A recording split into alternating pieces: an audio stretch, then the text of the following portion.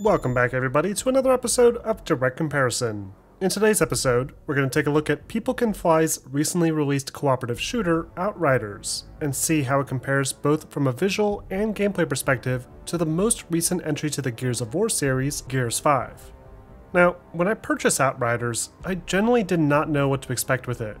I had seen some gameplay footage a while back that showed some cover-based shooting mechanics, but I also recognized several elements shared between it and Bungie's popular looter shooter, Destiny. So going into this, I was all set to try and compare it to Destiny 2. But as I played more of Outriders this past week, it really doesn't look or feel anything like Destiny. Sure, there's a sci-fi setting, some character classes, and RPG elements like tiered loot drops, but the game comes off feeling far more like another Gears of War game instead. Which makes sense because Outriders was created by People Can Fly, who are responsible for creating Gears of War Judgement back on the Xbox 360.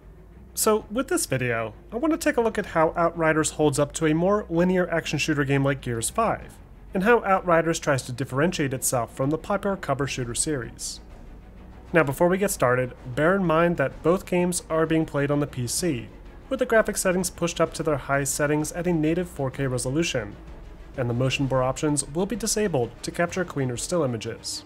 I also toyed around with Outriders' DLSS options just to see if the image would appear sharper when set to its quality mode, but I ultimately decided to leave the option disabled for any visual comparisons as it didn't seem to enhance the image in any noticeable way. Also, according to a post from People Can Fly, there are some issues with Outriders' launch version on the PC that they are aware of and are working to fix, including some significant stuttering, crashing, and other network-related problems. And while they are trying to actively fix those problems, just keep that in mind if you decide to pick this game up on the PC this weekend. So, let's kick this comparison off by first going over the presentation, starting with the design of the character models. In Gears 5, players assume the role of many different characters, with side characters also being playable during cooperative play. Because of this, each and every one of these lead characters are highly detailed, with fantastic animation designs, great use of subsurface scattering and high-quality texture maps, along with some advanced shadowing to help really make them feel alive. All the character models hold up remarkably well today, even some 2 years after the game released, which is why it's so disappointing when you turn to look at the characters featured in Outriders. Despite both games being built using the Unreal 4 engine and likely branching from the same initial code from the Gears of War series, Outriders looks incredibly dated here, with stiff animation work, poor texture quality, and just uninspired character designs. The only caveat to this is that Outriders does let players create their own custom characters, who are also fully voiced throughout the course of the campaign. But the complexity of these models, custom or otherwise, just feels like a major step back, especially when stacked up against the likes of Gears 5, or even any other titles released nowadays. Moving on, we have the environments. Now, here's where I believe these two games deviate the most, at least in regard to their design. Gears 5 follows the same general format as most other Gears of War games. The experience is mostly linear, with players following main objective markers throughout scripted environments, engaging in firefights and then moving from cutscene to cutscene. But this format does get changed up a little bit partway through the game, where players are let off the leash to explore big open-ended environments using a special skiff vehicle. This offers a lot of new opportunities for the series, like extended dialogue between characters to help expand on their relationships, while simultaneously giving players a better idea of what the Gears of War world looks like when taken off the rails. But even so, the game retains its linear chapter style to keep the structure of the story intact, and it will often funnel players back into scripted sequences for the more important moments.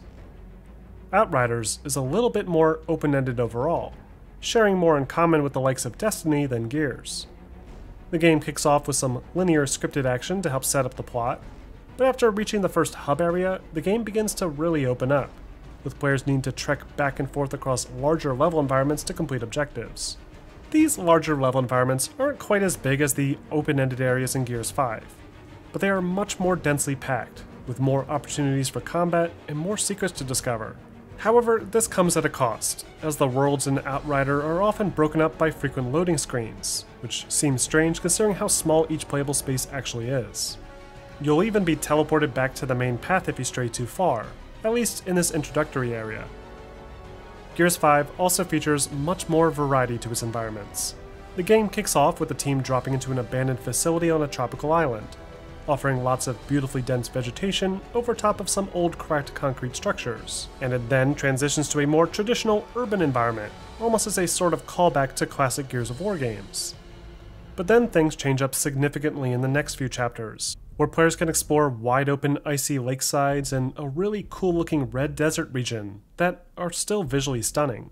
On top of this, Gears 5 adds to its variety with the recently released Hivebusters expansion that includes a cool new jungle biome to explore.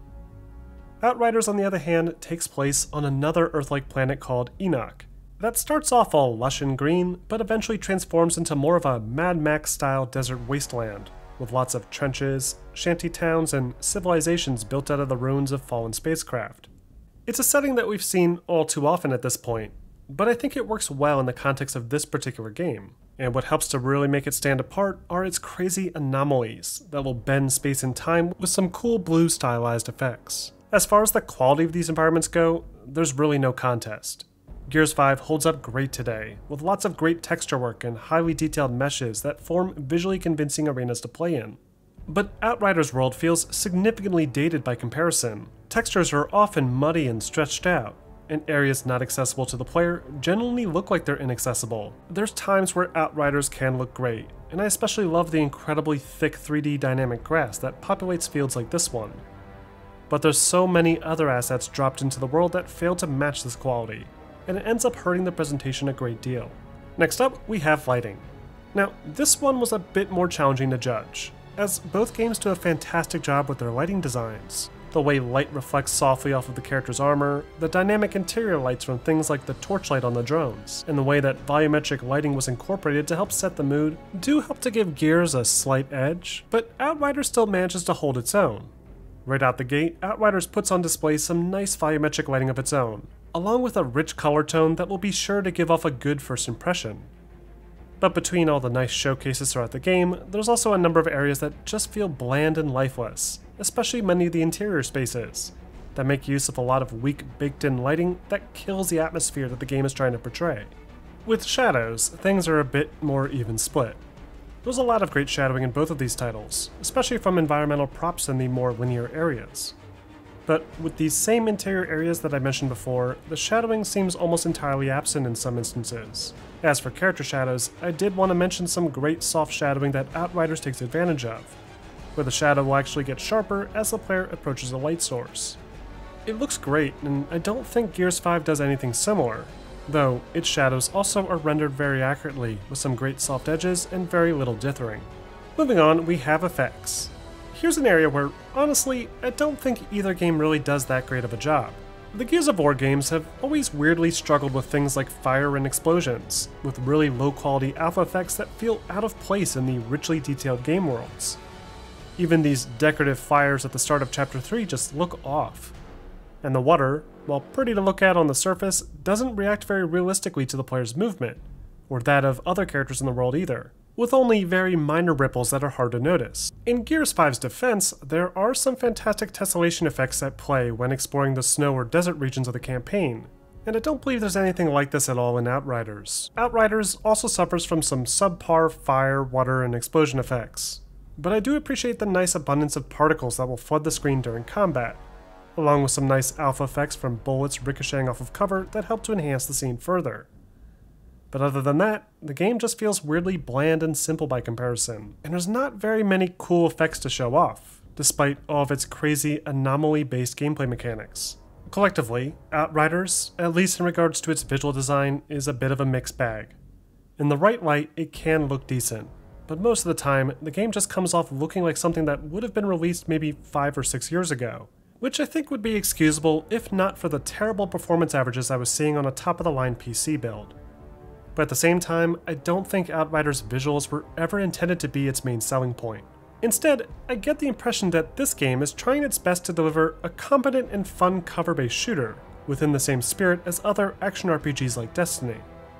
The game is all about building up your character using found gear and weapons, while also upgrading powerful abilities to blast enemies away. The campaign is much longer than the narrative in Gears 5, and there's plenty of endgame content to keep players interested after the credits roll. They essentially took all the class-based multiplayer progression stuff people like from Destiny and dropped that on top of a Gears of War game, giving Outriders its own unique place in the market that, surprisingly, works better than I thought it would. The combat feels tight and responsive, with the same snap to cover, blind firing, and roadie running that fans love from Gears of War. However, with Outriders, there's a much heavier emphasis on leaving cover to fight out in the open due to the constant barrage of grenades and aggressive melee-focused enemy types. And the more traditional health bar design prevents players from just hiding in the back waiting for the red screen to fade away, as they'll need to engage enemies to replenish health instead. But at the same time, that personality and style that you'd get with a Gears game feels noticeably absent in Outriders. There's no equivalent to the Lancer chainsaw tool or the Hammer of Dawn, and instead, what you're left with are some pretty run-of-the-mill class-based superpowers to check those looter-shooter boxes. Another thing Gears fans should keep in mind if they're considering Outriders is that enemies are going to be a bit more bullet spongy than the Locust and Swarm in the Gears games. If you stick to missions and world tiers within your own difficulty range, enemies should drop easily enough. But now and again, you'll be faced with some sort of mini-boss that can take a bit more ammo to take down. This is somewhat similar to the stronger enemies in Gears 5, that also feature their own health bar. But because there's no tiered loot throughout the course of Gears 5, players are always given at least some chance to take down their opponent, even if they come to the battle completely unprepared. This isn't the case in Outriders.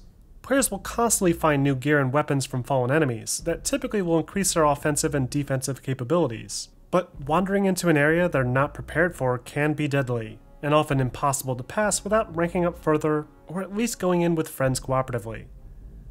This system is actually pretty intuitive for the most part.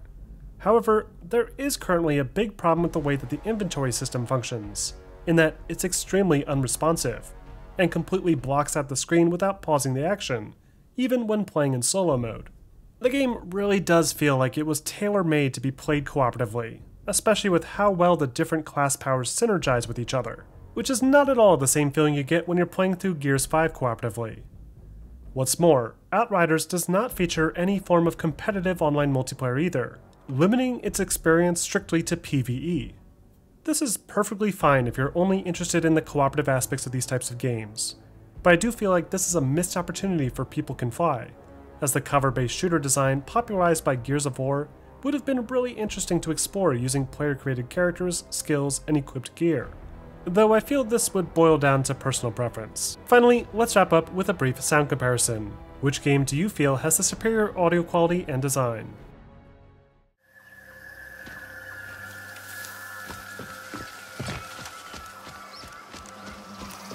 Anybody there?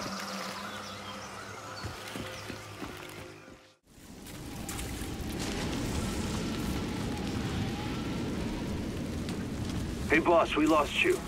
Getting her straight probe. How's Scarstead?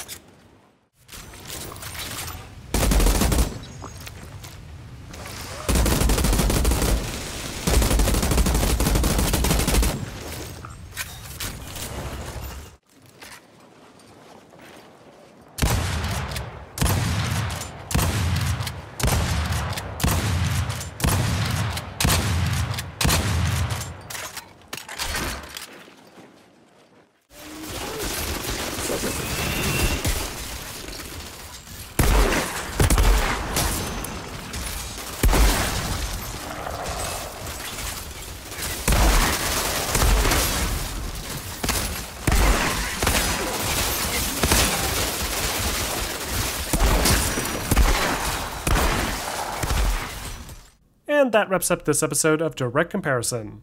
Overall, I think it's safe to say that Gears 5 still holds the crown when it comes to the visuals in this style of third-person cover-based shooter. Yes, Outriders offers larger arenas to explore, and the game isn't quite as linear or scripted.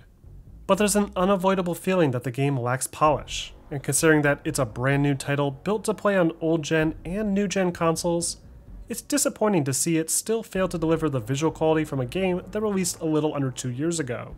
But again, I don't think this is the type of game that you should be picking up for its visual design. I think this game is for any gamer that likes the feel of the combat in Gears of War and wants an alternative to more popular looter shooters like Destiny. But what do you guys think? Do you think Outriders is worth checking out? And which game do you think it borrows from the most? Let me know in the comment section.